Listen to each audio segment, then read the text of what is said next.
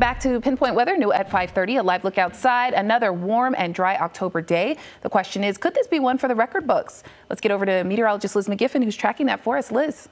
Well, today was right on trend, where not only did we see above average temperatures, but we saw plenty of sunshine instead of any moisture in the rain gauge. So far for the entire month of October, we've only picked up 11/100ths of an inch of rain, which actually puts us about 2/3 of an inch of moisture behind what you would expect to be at this point of the month. And that 11/100ths of an inch of rain, it came spread out between 2 days, on the 18th and the 21st, which you'll notice both days we didn't even collect 1/10 of an inch of rainfall. At this point, we're sitting in the top 20 for driest Octobers ever recorded. Assuming we don't get another drop of rain, well, October of 2024 would make its mark as 12th driest ever recorded for the Denver area. And remember, these record books, they go back to the 1870s.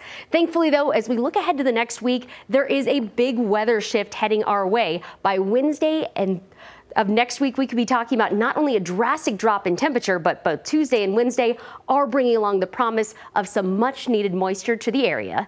Chief Meteorologist Dave Frazier, though, will be back in just a few minutes with the timing of that and just how cold we could be after that cold front moves through. All right.